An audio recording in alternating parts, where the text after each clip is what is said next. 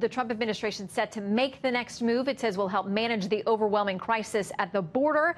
Critics say it will terrorize people. Joining us live to talk about the fight, the acting director of U.S. Citizenship and Immigration Services, Ken Cuccinelli. Good to have you with us tonight, sir. Shannon, it's always good to be with you. Okay, so this new policy set to go into effect tomorrow. Senator Dianne Feinstein, one of the top Democrats in the Senate, says this: it's just one more attack on our immigration system and the rule of law. It's a shame that the president feels the need to go after immigrants in this manner. Your response? You know, it is a head-shaking surprise to me when I hear elected senators, and frankly, the bill that this is based on was bipartisan, who still oppose actually enforcing the law.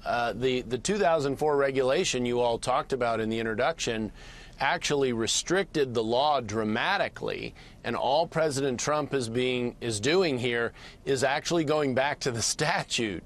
So if Congress doesn't like the statute, they shouldn't be blaming President Trump. President Trump is enforcing the law, or he's trying to. It's Congress that needs to get its act in gear. Well, the president of the Leadership Conference on Civil and Human Rights says this is how this is going to play out when it goes into effect tomorrow. It says the new directive flows directly from the racist rhetoric that the president's been using. This new rule is going to terrorize communities of color. It really reads like a send them all back policy. Obviously, that's a reference to the president saying that certain people should go back to where they came from. Well, certainly people who are here illegally should go back to where they came from, and that's what this policy is about, for the people who are here illegally.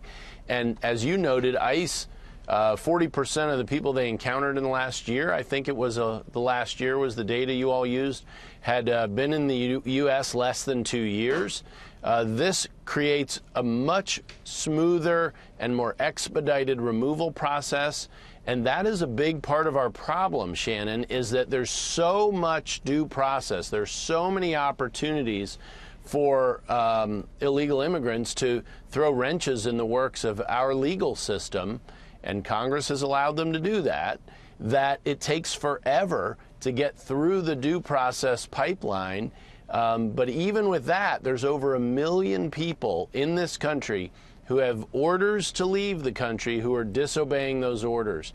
That's the other pool from whom ICE has to go after for deportation. So they have a big job, and this regulation really just takes us back to the original statute, will help them do their jobs more smoothly, more easily, and safer for the officers as well.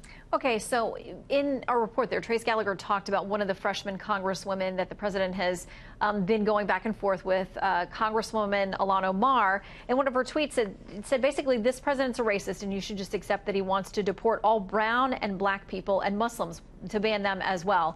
How does the administration respond to a tweet like that? You know, well, first of all, if the president were a racist, I wouldn't work for him. And, you know, this is just cheap political gamesmanship by one new person in Congress, and who, frankly, has done nothing to help in this area, has called the crisis a fake, has called it manufactured, who didn't vote for the appropriation last month to help children who are here illegally but who we want to care for properly. They wouldn't even vote for that.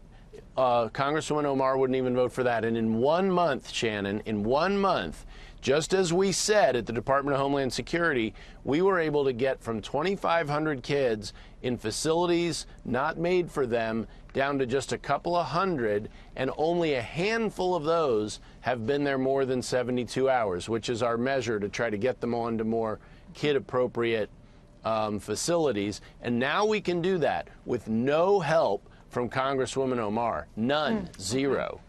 Well, we know both sides of the aisle say there's a problem, so finding the solution is going to be the difficult part. Ken Cuccinelli, thank you for joining us.